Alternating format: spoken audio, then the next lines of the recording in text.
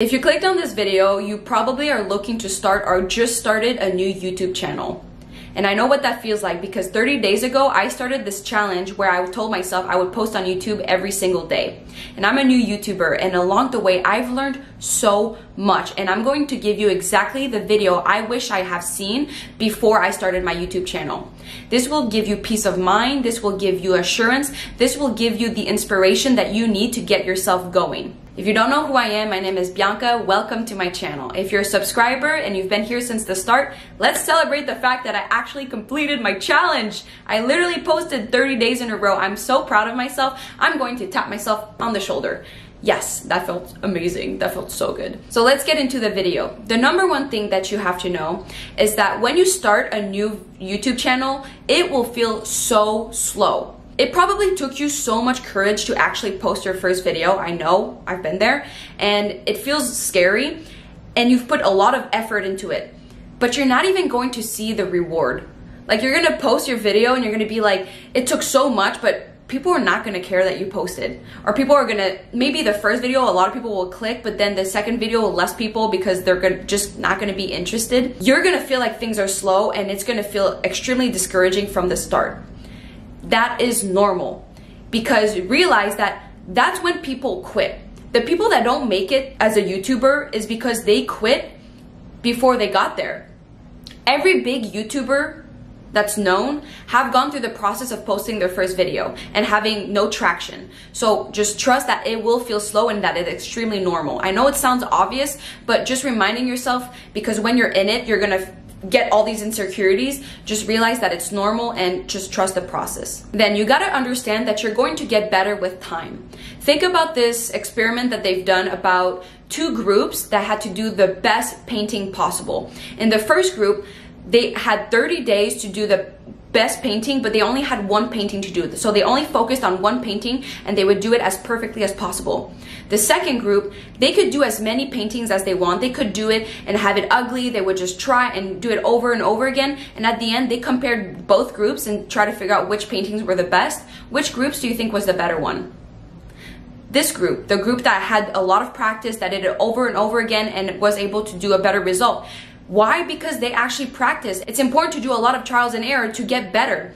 And you have to understand that for yourself, that focus on quantity over quality at the beginning. You want to post as much as possible. You want to post a lot. That's literally what I did. I posted every single day. And the amount of growth I have seen in myself, even people comment on my videos, how much more fluidity, how people are able to listen longer to my videos, the flow of my videos is all getting better because I am actually getting better. And that's because I've posted every single day consistently. So trust quantity over quality at the beginning, and then once you get better, maybe you can do more quality videos, but don't worry about that right now. It's also good that you're bad right now because you don't have a lot of subscribers.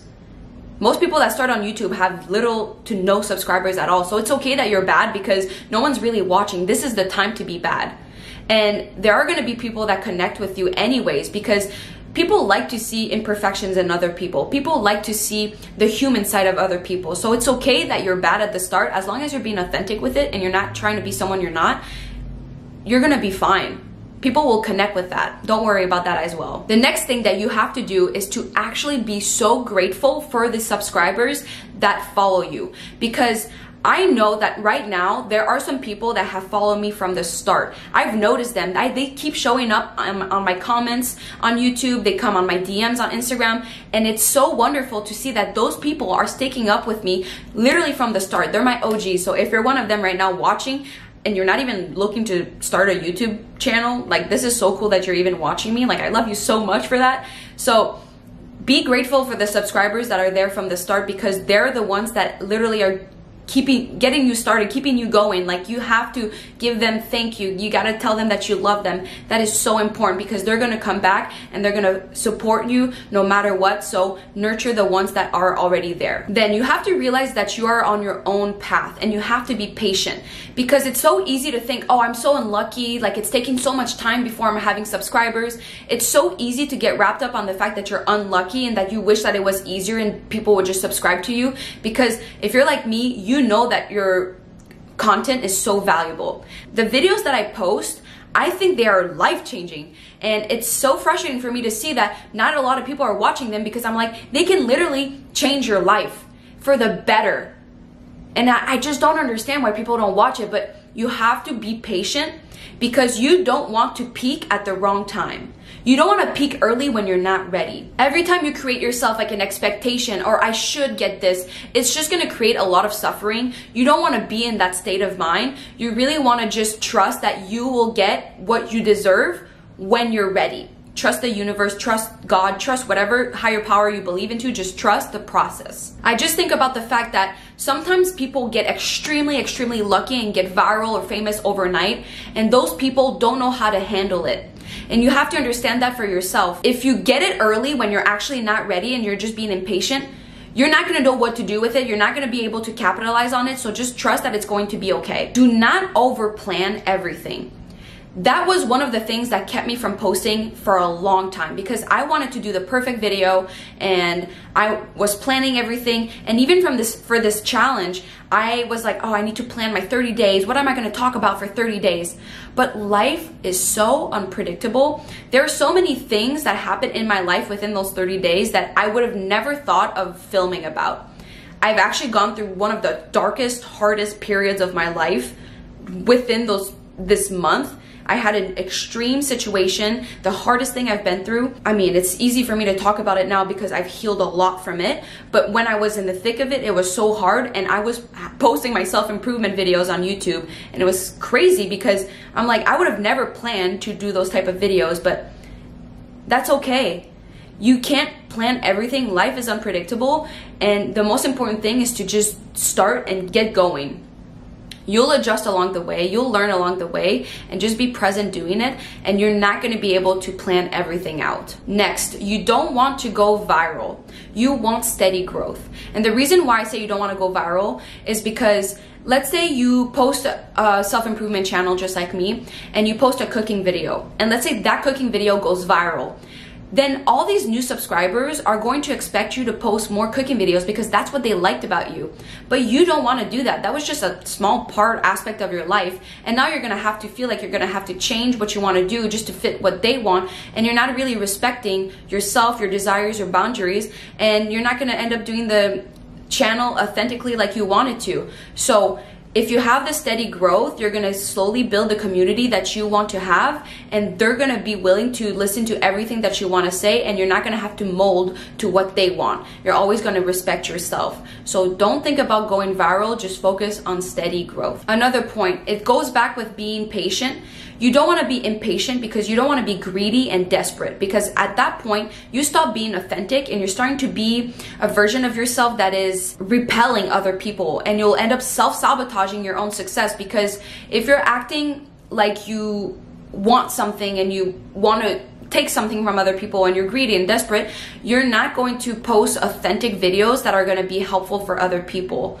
And people can sense that. People can sense when someone is just not really caring about their subscribers. So if you're acting like someone else, if you're acting like a YouTube strategy, a marketing strategy, if you're trying to just take money from people, people know that. People can feel that. That's probably going to ruin your career more than anything else. So just know that if you're being authentic in who you are, that's probably the best strategy that you can do to attract growth, success, and prosperity in your life. So if you're new on YouTube, realize that analytics really don't matter. You are trying to figure out your purpose, your audience, your content, just as much as the algorithm. So don't focus on the analytics early, because it doesn't even know itself what it wants to attract. Like, you are trying to figure it out. So focus on yourself and don't try to mold what you post just based on the early analytics. I did that mistake 2 weeks ago when I looked at my analytics and realized that 90% of my viewers are female. I don't know if that's still the case now, but I was so surprised because on Instagram, when I post the link to my YouTube, most people that interact with me are guys. So I figured it would be mostly guys or 50-50. But then when I realized it was mostly female, I was like, oh my God, then should I post more feminine things? Should I post more about, you know, I don't know. I just changed my mindset. But then I caught myself and I was like, no, stay authentic to what you want to post, because right now it maybe is that I'm attracting, but slowly I'm going to curate my channel to the specific audience I want to attract. I don't want to change how I act just to fit the community that's there right now, because it has so much space for growth and refining that I need to trust that when I post the things that are authentic to what I want to attract, I'm going to attract those people. Don't be mad if you procrastinated and didn't start in the past, because that's something I did to myself. I was like, oh my God, I can't believe I took so long to post on YouTube. I'm so mad at myself for doing that.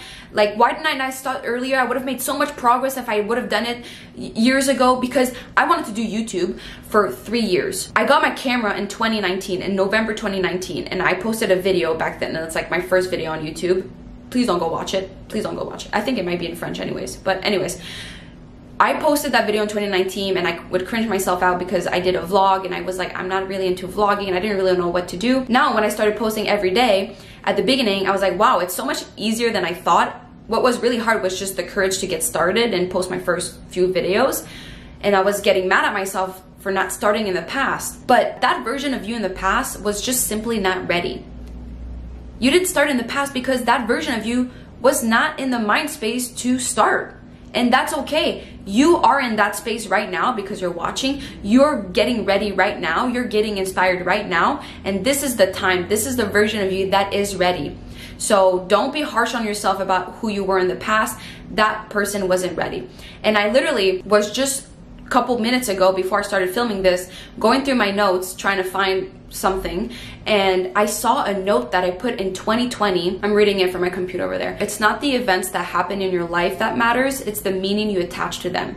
I wrote that October 5th, 2020. Those were the type of learnings I was doing 3 years ago that I still kind of do today. And I'm like, oh my God, why did I not post about things like that back then? Because I've been on my self-improvement journey for so long. Why didn't I not post about it back then? But I wasn't ready. I was just starting. I was just learning. And it had to feel kind of part of my identity. It had to feel real for me to be able to talk about it. So I was not ready back then to go on YouTube and share my knowledge because it was still new for me and I had to get used to this new life perspective. So don't be harsh on yourself for not starting in the past. Realize that the version of you right now is the one that's ready to start, and focus on that. That's really all that matters, is your present moment. Don't be in a lack mindset. Don't be in the mindset that you don't have the things that you want, that you don't have the subscribers. Just act like you already have those people and be grateful for it, because honestly, if you stick around with YouTube, you're going to achieve what you want. If you want to be a well-known YouTuber, a good YouTuber, it's going to happen if you just do the work. It's literally inevitable. Like, you're going to get what you want if you're staying consistent and you trust the process. But if you're in a lack mindset where you're like, oh, things are so slow, I don't have the subscribers, I don't have the talent. If you think those things, that's what you're going to attract, and you're going to do a self-fulfilling prophecy. That's going to become your reality. So instead, shift your mind to like an abundance mindset, a grateful mindset, where you're like, I'm so happy for the people that are here right now. I'm so happy that I'm going to become this great YouTuber because I'm doing the work. So the way that you talk to yourself will shape your reality, and that's something you have to realize. What is the narrative in your mind? Because that's going to affect your results. Honestly, if you're just being present and enjoy the journey and enjoy what you're doing, it's going to be so easy for you to be disciplined, and you're gonna just keep doing the work and you're gonna get what you want. If you're being authentic, that's probably the best advice you can hear for being on YouTube, because you are the most unique person out here. No one else can be you. So you need to understand that you are special in that way. Like, you are your own personal brand, and you have to be yourself if you want to have people love you. I hope this video was valuable. I hope you're gonna take in my information. I hope you're gonna trust the process. And remember, you are going to get what you want. You just gotta do the work. That's all there is to do. I can see my channel growing now after 30 days in a row, and it honestly was way easier than expected. So doing YouTube is hard, but it's easy at the same time. It's only hard because we're putting all these meanings to what it's like to post on YouTube, and we're overthinking it, but it's actually not that hard. Like, it's so easy to just post. As long as you're being authentic, there's literally nothing wrong you can do. Like, I'm being who I am, and I feel like that's why it's making it easier for me, because I'm like, I'm just doing my best. You know, I'm just doing what I want to do, and it's true to me. So There's really no loss here. And I know I'm learning, and I can see my growth, my personal growth, and also my YouTube growth. So it's exciting. I don't know what the plan is really going forward. I think I'm gonna post less because I need some time to think about better ideas in between my videos. I want to be able to slow down because I'm in my femininity era where I need to rush less and be more present. And I feel like that way, when I will post a video, it will be more valuable. So instead of expecting a video every single day, it probably will be 2 or 3 times a week. That's my goal. So I just want to set my intention out here. Thank you so much for watching. I love you so much, and yeah, get after it. The only way you won't succeed is if you stop trying. So believe in yourself, okay? I love you. Bye.